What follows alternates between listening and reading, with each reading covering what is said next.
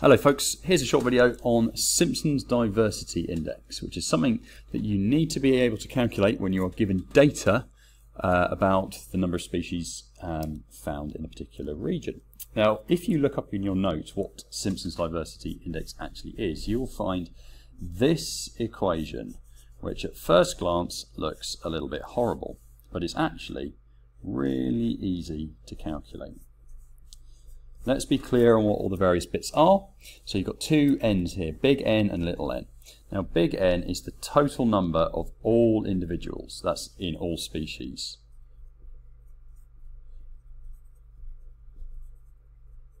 Now what does n minus 1 mean? Well, let's just imagine this had a number here. If this were, for example, 83, then n minus 1 would be 82. The brackets, the fact it's outside it, just remember your GCSE maths, that means you do this number times by that number, so in the example I just gave it would be 83 times by 82. Now down here you've got little n. Now what does that mean? Well, little n is the number of individuals in each species. So there can actually be several little n's, or several values of little n in a given habitat. If you've got 10 species in a given habitat, then you'll have 10 values of little n, and just like before you have the little n, n minus 1. So let's imagine that I had 23 individuals of one species were found. I would do 23 times 22. Now what does this sigma, this funny sort of E shape here mean? It means the sum of.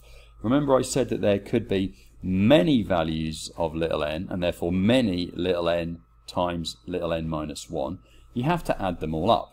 So that's all that equation means. How do we then use this to do some calculations? Well, let me do a worked example for you. So let's imagine I go into a habitat. Here are some species roaming around, and I start collecting them. So I'm going to take a sample of all the individuals I can find. And these individuals are all found in different species. I'm going to group them according to each species. So there's the blue species, there's the green species, there's the orange species, the red, the yellow, and down here we have the brown species. Okay, so they are the individuals. I've captured them, I've counted them all up. I now have some data that we can use to calculate it. Okay, so let's put this in a table, shall we? Let's go. We've got species over here. Okay, we've got blue, green. Just move that way so you can see my data table. So we've got blue, we've got green, we've got yellow, we have red, we have brown, and orange. And the number that I have found is as follows. There are 1, 2, 3, 4, 5, 6, 7, 8, 9, 10, 11, 12, 13, 14, 15, 16 blues. There are 3 greens. There are 3 yellows. There are 2 reds. There are 3 browns. There are 2 oranges. Okay, let's release these little creatures back into the wild.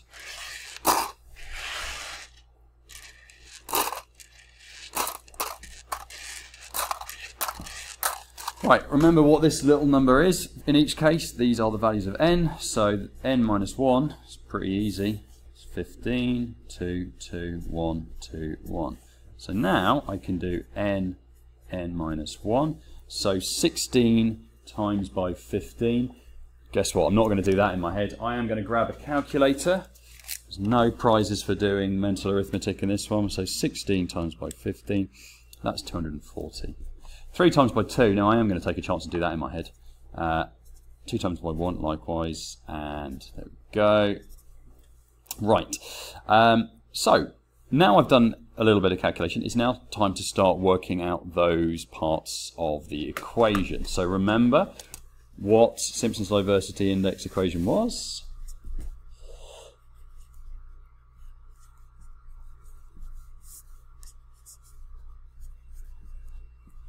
Okay, let's try and work out what the top and bottom of the equation should be. Now, in order to work out big N, I need to add up all of these numbers of all of the individuals of all the species. So that is going to be 16 plus 3 Okay, so that's 19. Add another 3, it's 22. At the end of that, that's now going to be 24, 27, and 29. So my big N is 29. So 29 times by 28 is my big N, n minus 1. Alright, underneath there, let's do the maths. I now have to do the sum of n, n minus 1. I need to add all of these together. So 246, 252, 254, 260, 262. Okay.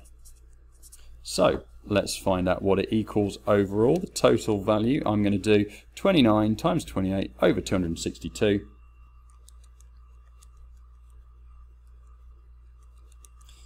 I have a value of D of 3.1. That is the Simpson's diversity index for this habitat. Okay, watch it again if you didn't follow my working.